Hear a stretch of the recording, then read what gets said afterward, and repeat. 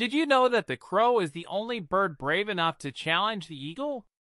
The crow perches on the eagle's back and pecks at its neck in an attempt to get its attention. However, the eagle remains calm and undeterred by the crow's challenges. Instead, the eagle spreads its wings and soars high into the sky.